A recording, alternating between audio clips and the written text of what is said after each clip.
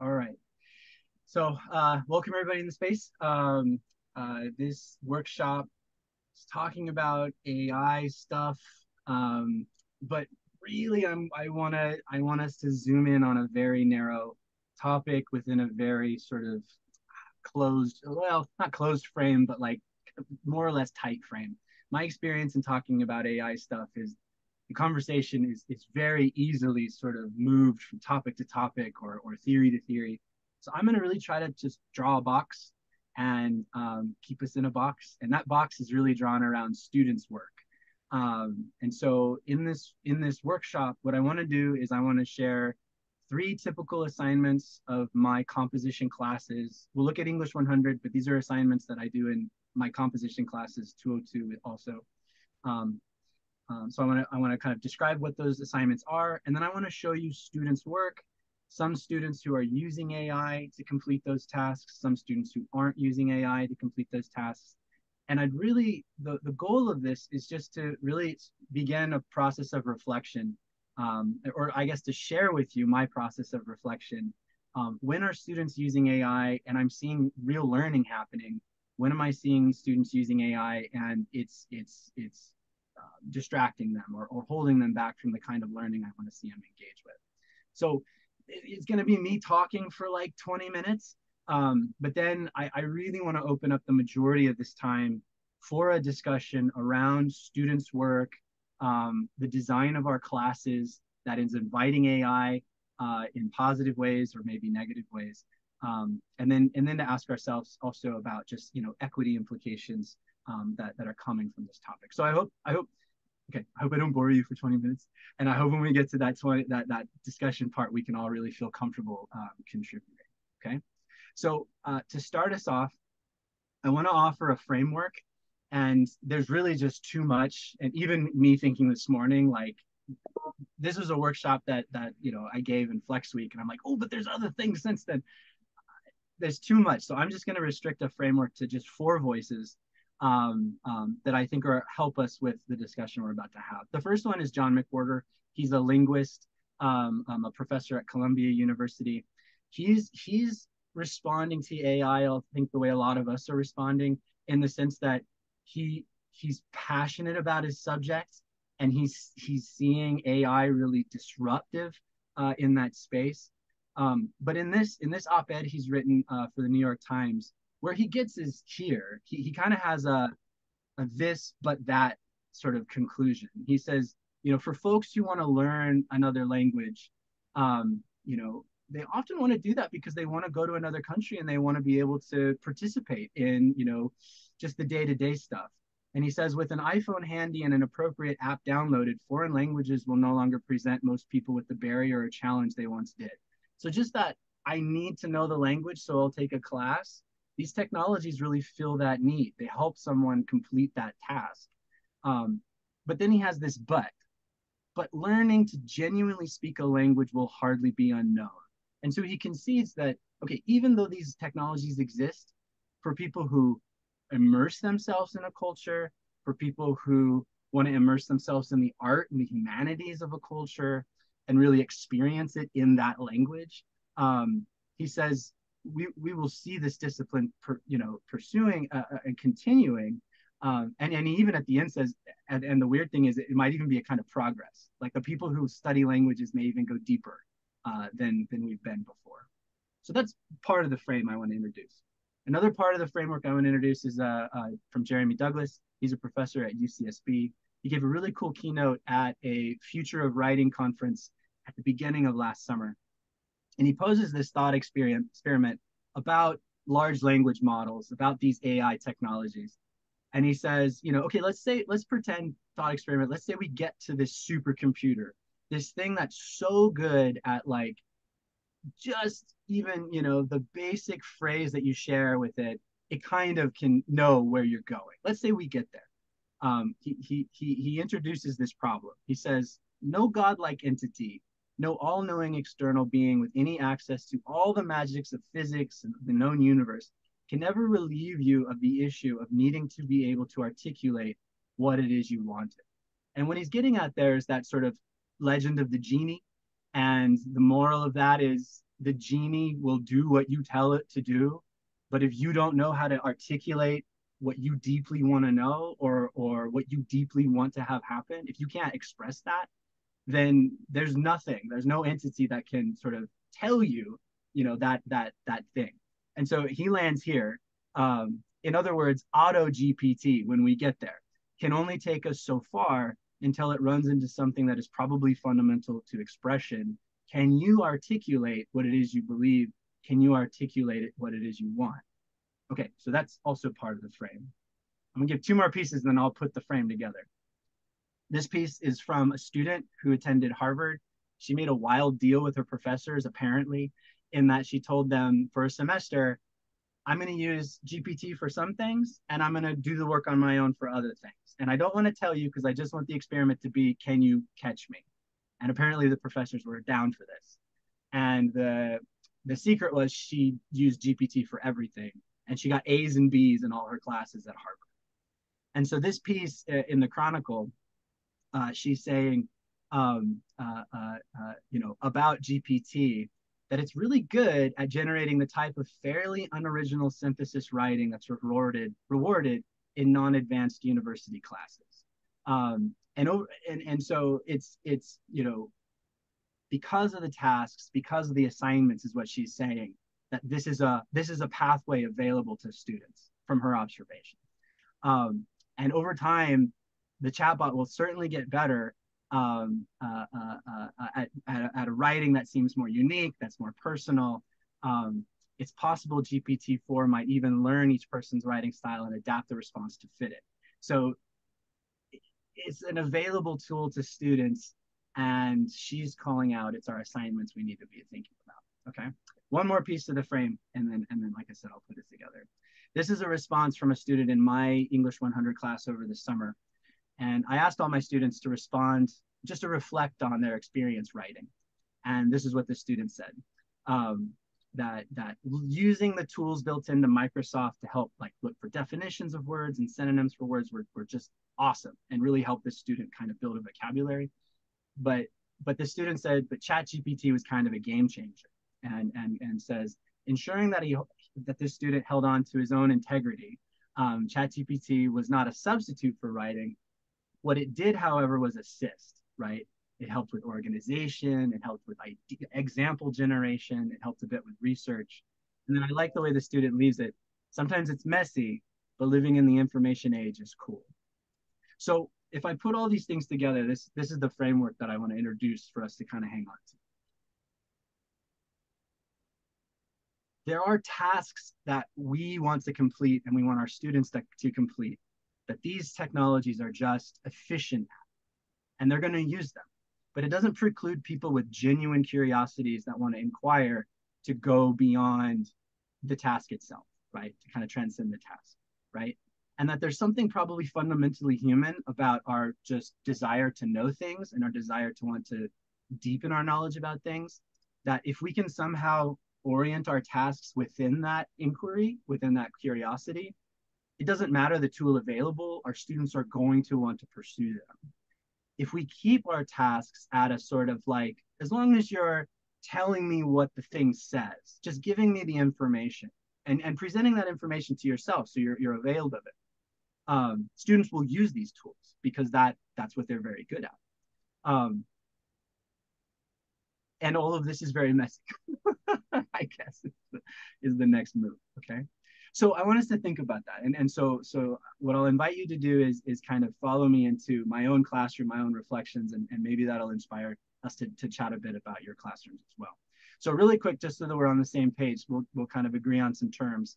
So by AI tools, what we're talking about are tools that do certain things. Some of those things are autocorrect and autocomplete. A voice to text tool or a text to voice tool is also using this kind of programming, this kind of software. So when I say AI, I'm also meaning that. When I say AI, I'm also meaning tools that are good at translation and tools that are really good at association. So I can say a word and it can tell me a lot of versions of that word in another language, or a lot of versions of that word in the same language. Okay.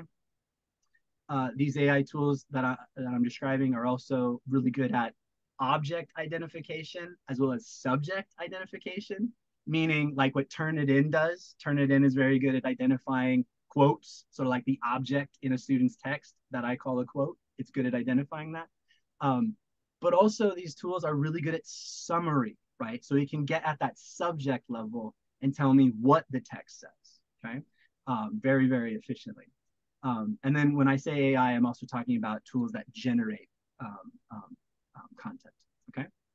And in my experience, and I'm curious to hear from you if you share this experience, students who are using AI are honor students, especially honor students who are taking a lot of credits and are really pressed for time and are completing tasks strategically. Returning students who are opening up Google Docs for the first time or getting into some other space and just being prompted by that particular surface. Do you want to help me? Do you want help writing this thing? And they click on it, and why wouldn't they use it? Um, Neural diverse students are using these tools because they're really, really good at taking something presented to us in one modality and translating it into another modality. I can hear what my prompt is saying instead of reading what my prompt is saying.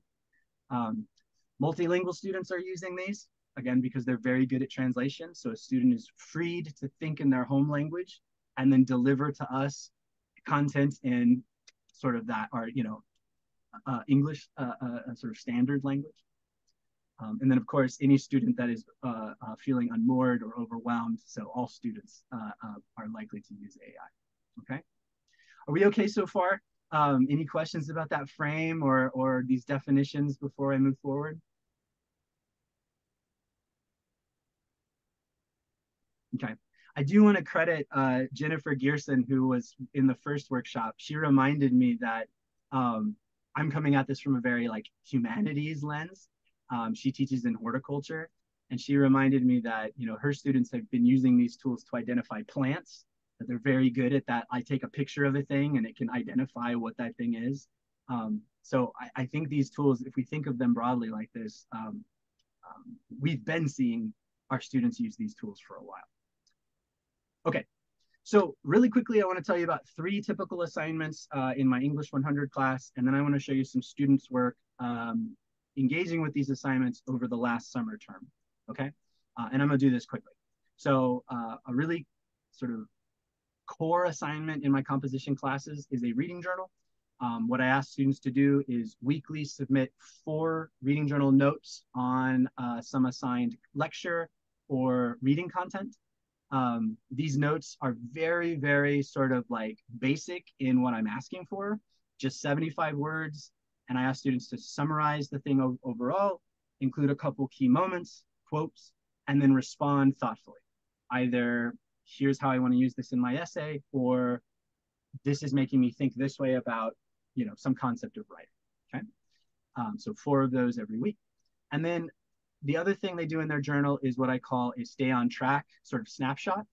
And so this is a snapshot of their process. It could be, here's my outline I have so far, and they just sort of put it in. Or it could be a step back and reflect on how things are going. This is where I'm stuck. This is where I feel really confident. Okay, so just a snapshot of their process. Okay, so that's the reading journal. Another assignment in my class is discussions and discussion posts, but I'm not going to tell you about discussion posts. I want to tell you about discussion replies. So students do discussion posting throughout the week in certain ways, but I want that to be engaged with some kind of reply to that. So what I ask students is, from the beginning of the semester till the end, I want you to reply 25 times. I don't say twice a week or twice every discussion. It's 25 times over the course of the semester. Hopefully that means if they're busy, it's not going to be a forced reply. If they are really engaged, it's a sort of natural reply. Hopefully that just enlivens the discussion. So that's what a discussion reply is in my class. And then the other assignment that I want to share with you are my essay assignments. I'll just point to 2. Essay 2, which is a 1,500 word critical response to an argument.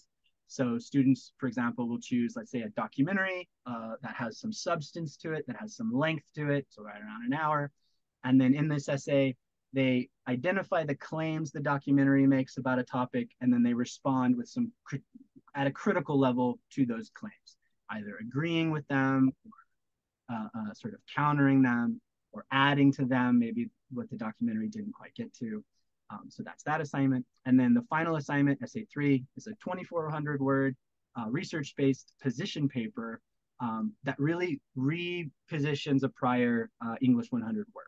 So their first essay can become their third essay by adding some research and taking a critical position. And I'll just leave it there for now. Okay. Okay. Any questions about those? We hanging in there? I know it's 1 in the afternoon. We're okay? Okay. Thank you. All right. So I want to show you some students' submissions to these different tasks. Okay. We will start with the reading journal. I'm not going to read this whole everything to you. I'm going to kind of skim through. I'm going to share this document with you right when I'm done talking. So if we want to go back and look at it carefully, we absolutely can do that if you want. But let me show you. So here's a reading journal entry. This one by a student I know to have used AI last summer. Okay. And so notice how they format the notes. So you have the summary piece, you have the key passages piece, and then you have the expectations piece. I say response, they're saying expectations, which is fine. They're responding to an article by Stephen Johnson, who is writing about research and this concept of serendipity, how researchers who engage in a process are ready for good ideas, and that and it's not that researchers come up with good ideas. That's the basic sort of gist of that article. Okay, so you've got a pretty good summary of that. Got some key quotes. And then I'm going to read to you the response. Okay. So this student wrote, in my discussions and essay drafts, I will explore the significance of serendipity in the research process and its impacts on generating surprising and novel arguments. By adopting a mindset that welcomes unexpected connections, I can learn how to navigate research in an organic and exciting manner, leading to more insightful findings and supporting my thesis effectively. I want to believe the student, like from their heart, wrote that, and that as they left this journal note, they sort of their whole world was changed, and this is their pursuit every time that they engage with research. But I also feel like that was kind of automatically generated. It's very like there's a lot of aphorisms in that response. But you know, like I said, hopefully this is what the student really felt. Let me compare this note with another. So this is a journal note, and I see this version quite a bit. It's very personal. So I'll read a little bit, but not the whole thing.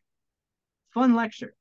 My sources provided a lot of new search terms that I used later when I realized that I reached the last page of my search results. They also introduced me to topics such as how music can nurture suicidogenic moods, and how choir and singing groups can help individuals afflicted by dementia, and even introduced me to questions that criticized those said choir groups. Notice this student's not even talking about Stephen Johnson, not even talking about serendipity. This student is like doing serendipity, like modeling, like this student just read the article and is like, or the lecture, and is like, oh, I get this. This just happened to me. Check it out. This is the stuff that occurred to me because I did this process thing. At the end, we get to serendipity and we get some like quick summary of the article, but that's not really what this student is front of mind in the journal space. There's a lot of like, this is what I'm thinking and reacting to. Okay. Okay. So there's that one. And then let me contrast just again with a final journal note. This is a very typical note that I'll get, right? So bullet points. First one, here's the quotes that I liked. Next one, here's the definition. Like not even like typed up, like just screenshotted the thing, right? Like just boom, this is boom, okay? And then just some quick like, okay, here's a key idea. Here's another cool quote. Here's another key idea. All right, here's what I'm thinking about it overall, okay? Pretty mechanical, pretty just straightforward, just completing the task, doing everything that I'm asked the student to do. And then not a lot beyond that, right? So if I think about these 3 different journal responses, If an AI helped the student write this, I'm not too worried about it actually. This is a pretty good summary of the article. And because the first step, the summary step, really is just like draw out of the thing the information, like the what, that's exactly what this did. And if a student read this and went like, oh, that's what the lecture is about, that actually can be pretty helpful. If that then sent the person back to discover a couple cool quotes, I'm not sure I see the difference between this approach and this one. The move of here's a cool quote, but I don't know what serendipity means. I'm going to go to a source. Oh, now I know what it means. Okay, now I can come back, right? There's some interesting moves happening there. I guess where with the note space, where I reflect on like, okay, the learning I want to see in the journal is really this stuff, like oh, I get it. Right? I don't see that as effectively shared here or grappled with here as I do here. But I might feel that way about this too if I really read this closely. I might want to nudge this student a little bit, even though this is a student doing it kind of on their own anyway. Okay. Okay. So that's the journal. We're still doing okay. Okay. Let me show you a couple replies for discussion. So this is another important assignment in my class. So here is a thread for a discussion that happened towards the end of summer. This was a unique discussion in the sense that the content, like the prompt part, it didn't come from me. The prompt part said, share a presentation version of your final project. And it could be anything. It could be a slide deck, but it could just be a quick write-up or me talking in a YouTube video, whatever. So that was the content of the discussion. So everybody put the presentation version of their final paper in the discussion space. And then the replies were just engaging with whatever it is their classmates posted. So here's one thread where people were really engaged. And I'm just going to kind of like scroll through it quickly. So you have the first one. This is on July 15th at 11 in the morning. So round of applause. The way you related the video game with parallel issues around our world was well executed. This is July 22nd. I agree with you. It's a great piece. It's an important topic that has gotten its attention due to the devastating effects. Okay, going back to July 15th. I really like the way you organize your thoughts on the slides. I have some strong feelings about climate change too. July 17th, so a couple days later. Again, you're blowing me away with the research you're doing on this issue. It's incredible to me. Power of games have to teach us lessons about the real world. And they kind of go on from there, right? So really cool engagement. Student did great in their presentation of their final project. And I feel like in these replies, you have just some authentic sharing out, right? Just some like gushing of, I can't not type this. It's just coming out of me. I'm excited, this cool idea, etc. So I'm very happy about how this went. Okay. Okay. Same discussion. And this is from a student I know to have used AI. And these posts are all their posts to different threads. So I just pulled them out and they're just all arranged here. Yeah, I'm not going to read all of these, but I just want to show you the difference. So this one's posted on July 19th and says, hi, I think this poem is great as it really showcases the interconnectedness between music and the natural world. I think that if you integrate research on plants and the effect of music on their health, that would be really interesting. Okay. Actually, some cool engagement there. I don't think that AI wrote this, or if it did, I think the student is really directing it, right?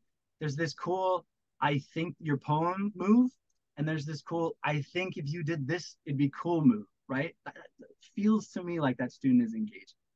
So that was posted 11 p.m. This is, let's see, so 27 minutes later. This is the response to the one that everybody else was responding to, the games one.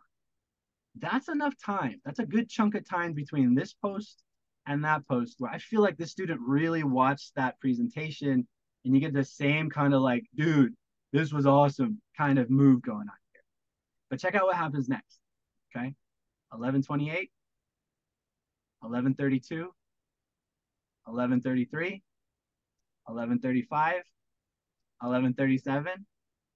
And all of these ones have this form of, I agree, I think. I agree, and then some summary. It's shocking, right? And there's not a lot of engagement with the actual presentation, the poem, the slides. It's more topical. It's a quick move to re-summarizing the topic that the original student is writing about. And these are coming at a really fast clip. Either, and this came up with the first session or first sort of go around with this workshop. It is possible the student did a bunch of labor beforehand and had notes and is now just sharing the notes. That's possible. But I think what's more likely is all of this work was due when? It was due at 11:59 p.m. And that deadline is quickly approaching. And this student needs to get things done. And there's a tool that can deliver this thing really, really efficiently, right? And so that's where the student goes for the last several. But there are some at the beginning where I can see the student really wanting to engage. Okay. Okay. So the last thing I want to share with you are the essays. And I'm not going to read these at all. Instead, I'm going to give you a very high overview of what Turnitin presents to me when I open up that AI detector to look at these essays. So I have one student who submitted essay 2, which was that response to an argument, and then essay 3, which was the culminating essay, which was repurposing a prior work to take a position. So, and I know the students who have used AI, and Turnitin is identifying some AI stuff. So I highlighted what Turnitin highlighted. Anything highlighted in blue is what Turnitin is saying an AI produced. This student wrote their second paper on Animal Crossing. The student identified Animal Crossing as an argument, making claims about capitalistic ideologies by making the player aware of certain power relationships between characters in the game, making the player experience perpetual debt, and putting the player of Animal Crossing in this position of really materialistic consumption, right? That's the driving sort of play mechanic of Animal Crossing. Super interesting stuff, really interesting stuff. This student also, their primary language is French. And when you look at this essay, one of the really cool things about this essay is the student is using their experience of playing the game in French, right? So in the French version of the game, bells are, right, termed differently, right? And even the sources the student used to sort of deepen their knowledge about the game are originally written in French, okay?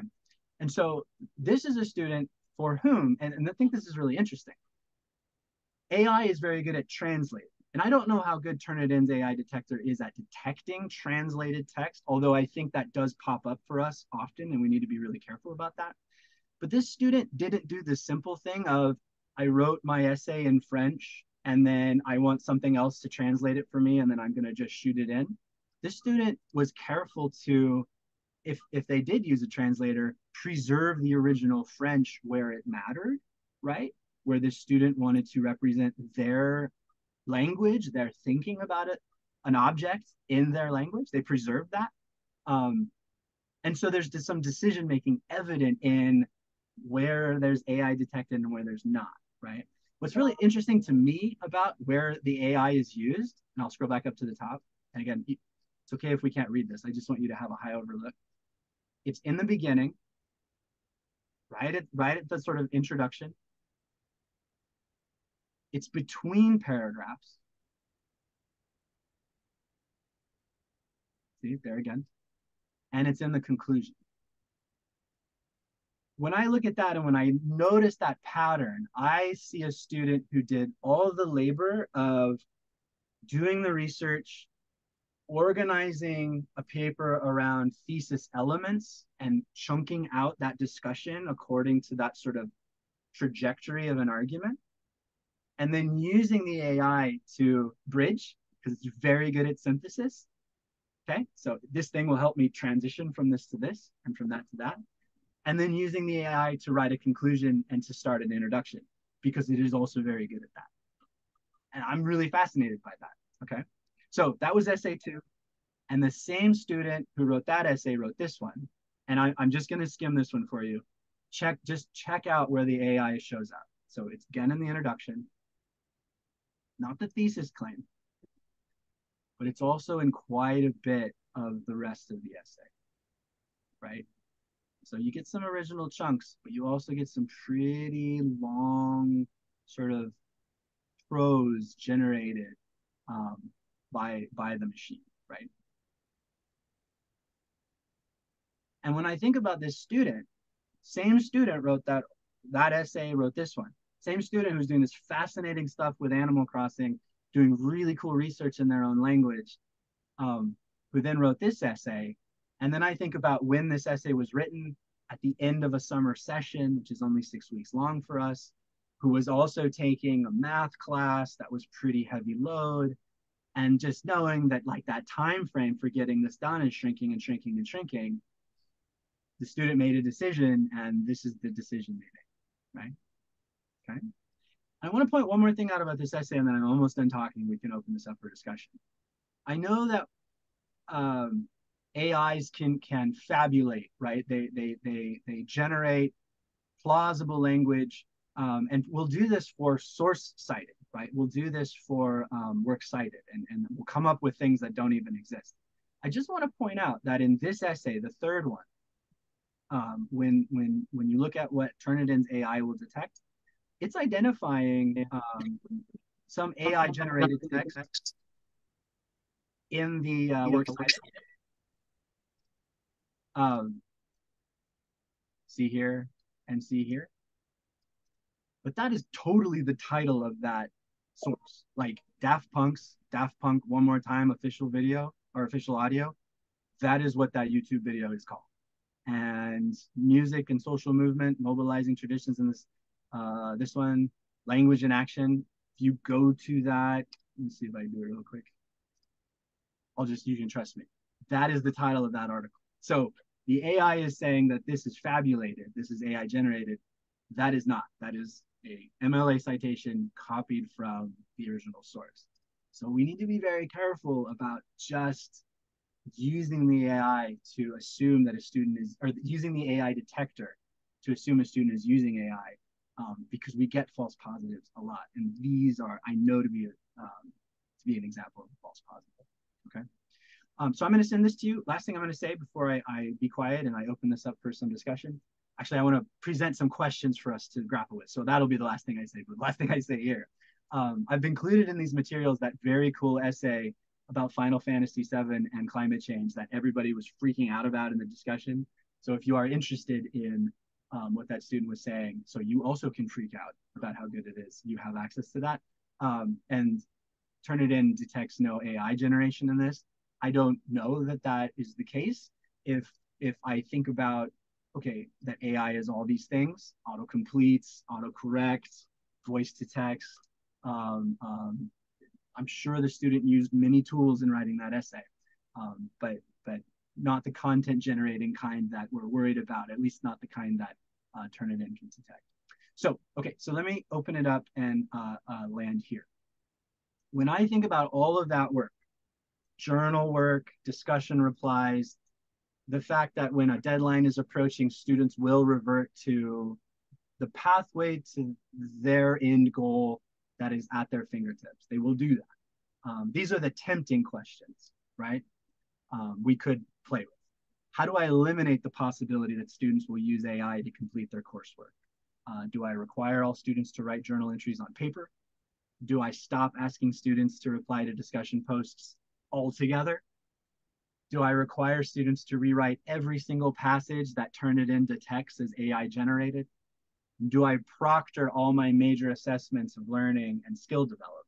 So those are the questions I legit thought about at the end of summer.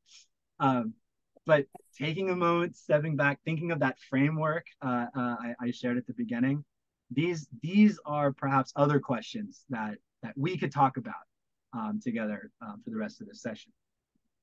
What evidence of learning is apparent in the coursework of our students who are using AI tools? So when I know a student to be using AI, what is apparent about that work that makes me think, no, learning is happening. It's right there. I can see it, right? So what can we point to, and what can we share, and what can we talk about? The next question, how are we reflecting on our course design to mitigate the circumstances that lead to simple, plausible task completion. Meaning, when I ask students to do something, is the learning engaging and the experience meaningful? Like they kind of want to be in the space. They want to grapple with that thing you're asking them to grapple with instead of just completing it. Is there enough time to complete that task meaningfully? Or is my course design really compressing the time they have to complete those tasks? So they're going to be going to the thing that is going to help them get it done. And then are the modes of contributing and participating familiar and modeled? Meaning like I've really scaffolded and shown them, okay, a paragraph structure, it has these elements and we've practiced that together and at one point they're familiar with it. Or are those things, that particular mode of expression, is it so distant or unfamiliar that I'm just going to go to something that will produce it for me because I still just don't get what you want me to share with you, right? Or how to do it, okay? Okay, so I wonder if there's things that we can think of and reflect on and share with each other with regards to that. And then the final question is, what equity implications are raised by considering AI as a tool for learning, as well as considering AI as a simple, efficient pathway to completing tasks? What equity implications could we identify together and share and discuss? Okay. So at this point, I'd really like to just open it up and instead of doing the hand raise thing, I think we could try to just start talking. And if it gets loud and we talk over each other, maybe we'll go to a hand raise protocol. But maybe we could just jump in. And there might be some chat stuff I have not been paying attention to. So wherever we would like to start.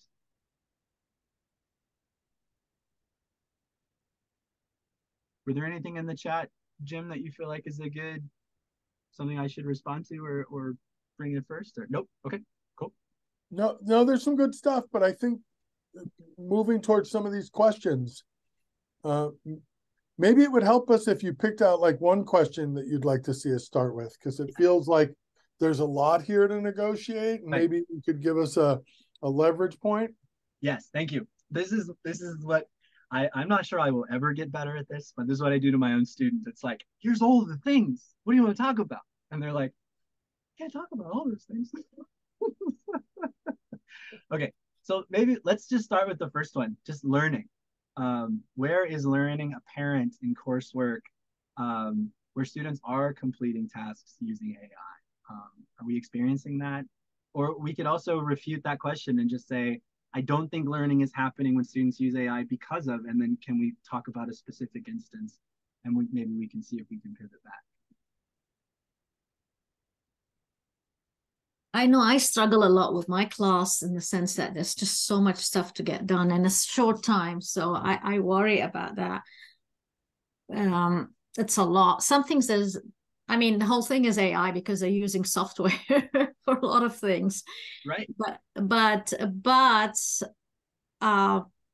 like I have a written part of my like biostats class that I teach that I put my head in the sand last semester. I'm not going to look. I don't think they're going to know about ChatGPT just yet. I was wrong, of course. Right. So after the exams, I went back and I checked the answers they've given, and there have been quite a few ChatGPT answers, what looked like ChatGPT answers. And one of them was very wrong because ChatGPT got it wrong. So I'm thinking of reusing that question and tell them to put it back in ChatGPT and tell me why it's wrong or something like that, But sorry, another comment. I'm not sure I'm answering exactly what you're saying, but one other thing I noticed is that I recently started using ChatGPT a lot. Slowly. I needed to, I put my ideas about something I wanted to do. I was going to a meeting and so on. I'm a bullet points type of person, but I needed a bit more, flowery language. I stuck it in ChatGPT and it gave me a little bit better. Then I extracted it out and I was able to improve it. So there's learning as well to be had from using ChatGPT. Like you were saying, improving the introduction and the conclusion, for example. Yeah. There was one other thing I was going to say. Oh, one other thing, though, I've noticed with AI is that it fools you into thinking you're good. For example, a simple thing is using, I was doing the Wordle puzzle, right? doing Wordle, and then I do all the other stuff. And I found, okay, I'm stuck on one word. I go and Google it, and it gives me the answer. And you complete the puzzle, and you think, yeah, I'm so smart. I did it, but I didn't. I just cheated. And it's becoming so natural to do that, right? So the line is blurring, I think. I So, think so many ideas. I love that as an analogy, the puzzle completion. And but then, because what that does for me is it makes me think about where we place value and what our goals are in completing a puzzle. Right. For some of us, it's just the struggle. It's like the striving to complete the puzzle is where the good stuff is, and it's cheating because I've taken away from myself that experience. I've cheated myself out of that experience, right? But at one point, it's like I've enjoyed it enough, and now it sucks. But I need to get this off my plate, so I need to complete it. And so there's a tool that helps me do that. But you don't worry that our brain ability to think is going to decrease because we're not exercising our own brains. We're letting something else do it. I don't want to get philosophical too much, but I think we've always worried about the new thing, that like, the calculator, and what is that going to do to our ability to think, quantitatively, et cetera, et cetera, et cetera. I don't know. I'd like to interject, if that's okay. I've not been using Chat GPT in particular, but I've been using Pi AI only because I heard somebody a couple of weeks ago talk about it, so I gave it a try, and I've been asking it questions, things that when I'm doing my research to prepare my classes, I teach drawing. So many people word things in so many different ways that you don't really know what the actual thing is. And so as a practicing artist, I can kind of word it myself, but I'm not really sure if that's completely correct. And so I'm just able to ask the Pi AI and have this conversation back and forth. But I am so knowledgeable about my subject, when I recognize that it's saying something that doesn't make sense to me, I can go, hey, what about this? And it tells me, hey, that's a good observation. And then we kink it out, and the wording keeps changing until I feel comfortable with, like a paragraph. And then I'll reword it and put it in and say, how does this sound? And I've been really using it kind of as a dialogue. And I feel like I'm learning leaps. I'm super excited. Like now I feel like I'm learning leaps and bounds. Yeah. The difference between me and my students is I have all this knowledge already for decades, right? So I'm not trusting AI on the front end. I'm skeptical by nature. And so when I'm reading what it's telling me, I'm able to say that, that quite doesn't make sense to me, because it does get things wrong. Yeah. And it words things that sound really great, but it actually doesn't make sense. And so how do we get our students to use it in a way that is dialogical rather than just completing a task? Absolutely. And I think that's so key. Students will say, that sounds good, but can they say why to them it sounds good, or how it sounds fits what the task is asking for, or beyond how it sounds, what substantively is happening in that sort of, paragraph or whatever it is it produced, given the task or the reading or the concept that we're asking them to explore. The theme for this workshop is showing our work, right? And so, and what I'm moving a lot towards, that journal assignment, it really situates okay, tell me what it says. That sounds good. Like, grapple with it in a way, like pull something out of the middle of what you just summarized there and link it to this, art that we looked at, or this concept we're talking about. And if we can position that, this is where I'm trying to go in my own classes. How do I position that in a way where students, at a gut level, want to explore that, want to make that connection? As you're saying, get them to a dialogic encounter with these tools, and leave a breadcrumb trail, some kind of record of, I saw the student there and I saw them here, and they're showing their work along the way as they're engaging with these things. I don't know if that fits.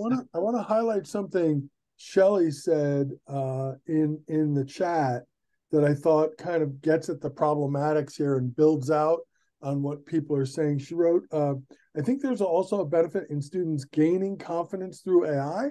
So we've heard about people using it that way, just among us, right, as professionals. Yep. But then this really nice problematizing of that. That is a big challenge for my writing students in particular. But is that confidence real? Yep. Will it transfer?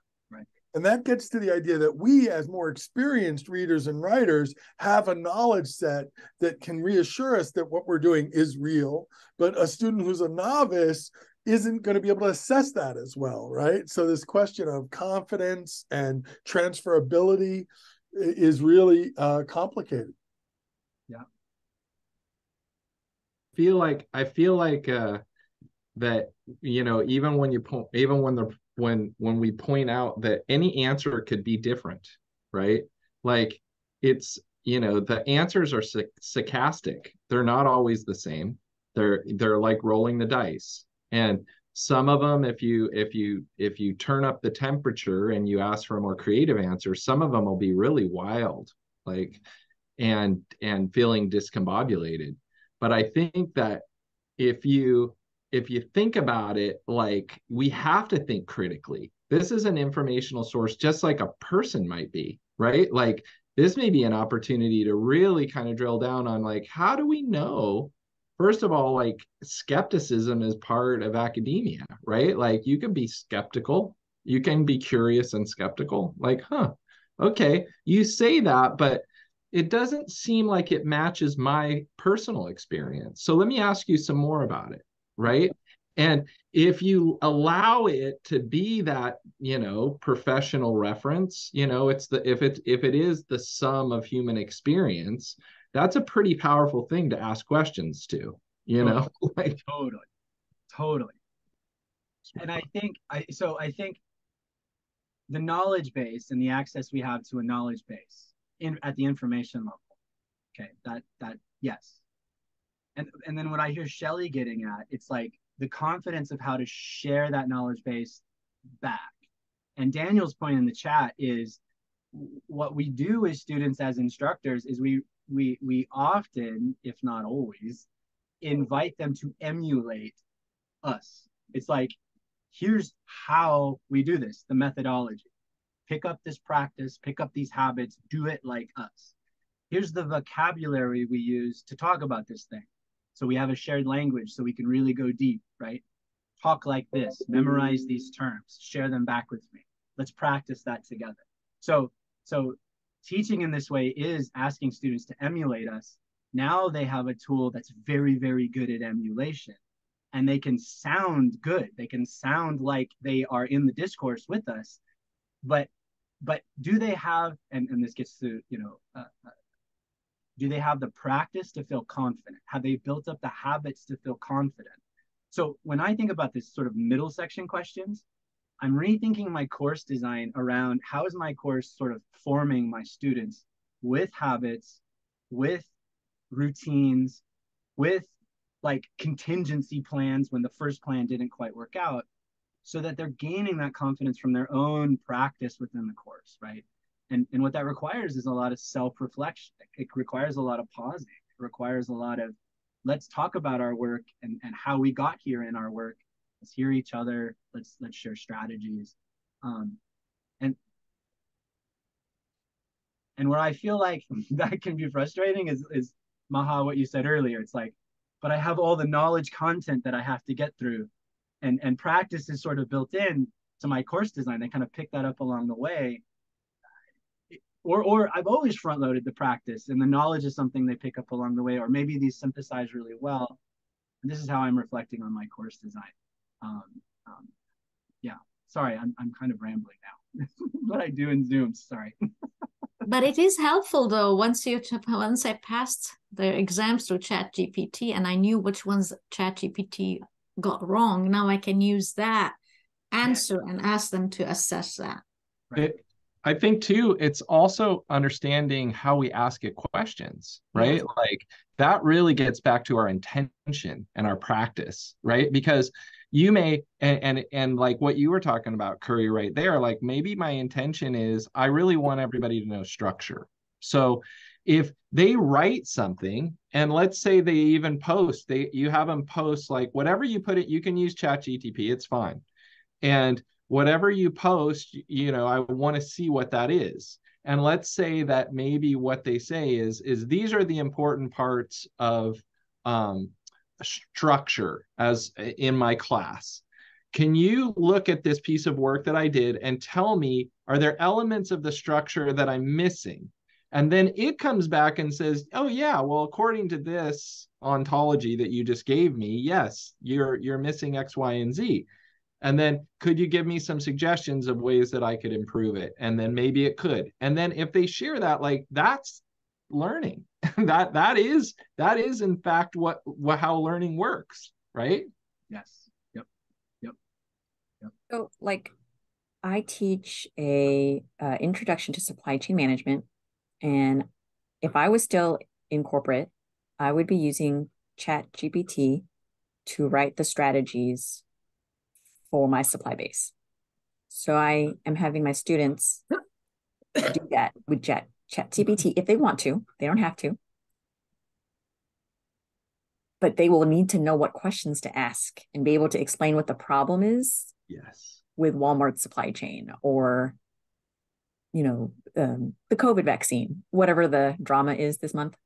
And then but I wasn't sure, and I saw it in one of your essays, like there were citations. Yeah. Does ChatGPT do that for you, or is that the student putting that in? Because that would be great. Then I could see where the student is connecting the learning from class and the readings to whatever ChatGPT is offering, but I wasn't sure how robust it is. Rick, do you want to answer this? Yeah, it depends on what model you're connected to. Like, for instance, Bing, which uses ChatGPT-4, it's connected to the internet. So the stuff that OpenAI's ChatGPT-4 is connected to only goes through 2021. So some more recent like notations it's not very good at, and sometimes it will hallucinate on them. So they can use it to generate references. They better check them though. Right? Because especially if they're using ChatGPT. If they're using Bing, it'll probably be pretty close. There'll be some good ones. Yeah. But for instance, if the textbook I'm using is OER, and I'm saying you need to cite this text, right? Can they into ChatGPT say use this material? Yeah, I imagine probably. Yeah. It'll even say if there's for some reason hasn't been ingested. In most cases, if it's OER, it has for sure. Like it was part of the original training data. So it'll know it. Yeah. But if it doesn't for some reason, it'll say, I don't know it. And then but there may be other training sets. You could use Bard, which is Google's version of ChatGPT, or you could use Bing and try alternate AI systems that could deliver, elements that include that corpora, that have things that are connected to whatever it is that you're teaching. Yeah. The next piece after that is I have my students present on the findings. And it's like, that's where I can assess, did they absorb it to be able to have, we do a mock presentation to executives. So the executives will ask questions about like, well, what about this and that? And we can see if they really understand it or if they're just rote memorization. Yeah. That's brilliant. I love that. I think that's where the magic happens, right? And especially if you do it a couple of times, like, so that they know that you're going to do it. Like the answers, I mean, like a lot, last semester, I waited too long. This semester, I started working on their projects early, and I've been doing the same thing, right? Like, I want you to, give me a business plan. They're like, I can't remember business. No, we're going to just write it with ChatGPT. This is how you do it. Write me a business plan on blah, blah, blah, blah, blah, on an information system. And then they do it. And then, okay, now tell me what it told you. Now explain what's good about it, what's not good about it, right? Like it's interactive, and they're talking to each other about what's good about it, what's bad about it, right? And I can cover so much more than I could before because it's being written, like it's being generated. They look at it. Wow. Okay. My idea was about, how do I integrate social justice into, distribution of food for local charities? And AI's got a business plan, it's got the metrics, it knows everything on how it works suddenly, like immediately. And now they're talking about it. And it's like, that's amazing, right? That's where it gets really magic really fast. Yeah. I also like that move a lot, Annie, because it brings the dialogic back into the whole sort of interaction with the content, right? And it makes me think of like a course design move, like puzzle groups, where like the first group the students are in is, okay, you're going to talk about this thing together. And it's easy for a student in that space to sort of kick back and let the two students talk about that thing for a little while. But the puzzle group move is, but in the second group, you're an ambassador of the first group. So your job in the second group is to tell them what your group talked about. And so now I am paying attention in the first group because I want to have something to say in the second group when it's my turn. And so that course design, it adds a meaningfulness, a challenge, something to strive for in that first task completion that engages that student at a deeper level. And so I like okay, we're going to use these tools and it's going to help us access some content. It's going to help us access, maybe generate some questions, but there's this dialogic thing you're going to be in the middle of in the next step. So you need to be nimble with those things. You can't just follow a script in the next space. So you're going to have to play with that stuff in a way that, you know, you've internalized, that you have some use with it. Cool. I know folks need to take off. Let me really quickly, I'm going to share the link to this document so that you have it. This goes to everything that we covered, including all that student content. The last thing, and I won't read this, but I'll just show you that it's here. This is my current policy, syllabus policy for AI stuff. So this is what's in my syllabus. Notice what I've done is I'm just centered that student's reflection. That's where I'm at in terms of a policy. It's like, we're all reflecting on this, and I'm in a dialogue with you about how we're going to use these things. I don't have a policy beyond that, except for essays. I'm telling them that I'm not going to grade their essay or give them feedback on their essay unless they can show their work. I don't want to proctor the essay writing process like in real time, but I want to see the breadcrumb trail that got them there. So I have this in my syllabus description of a drafting process, and then a rubric that I'm using for my like major assessments. I have what I'm calling a threshold requirement. So if they don't complete this requirement, I don't grade anything else. It's just come talk to me and let's have a conversation.